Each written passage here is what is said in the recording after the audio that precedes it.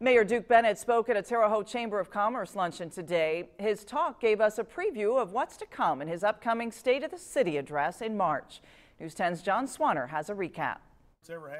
In one of his first public appearances of his third term, Mayor Duke Bennett told members of the Terre Haute Chamber of Commerce that things are looking up for the city in 2016.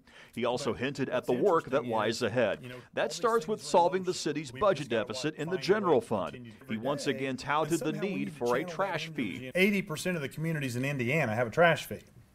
People in Terre Haute don't want to pay it. They say, well, my property taxes paid it. It's true, property taxes fund the trash contract. However, the mayor points out to chamber members the city is paying for that contract with $12 million less annually than prior to the property tax caps going into full effect.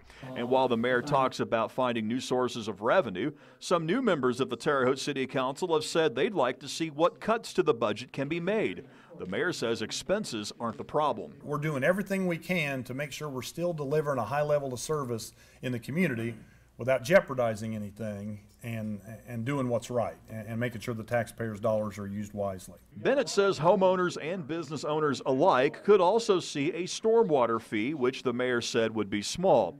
He also touted the accomplishments of public safety. The city has seen a 40% reduction in property crime since 2009. The fire department also saw a major accomplishment last year. We have an ISO rating of 3 now. The city has never had a 3 rating. And what that means is your insurance rates are going to be going down.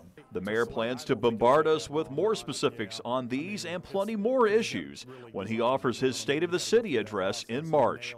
In Terre Haute, I'm John Swanner, News 10.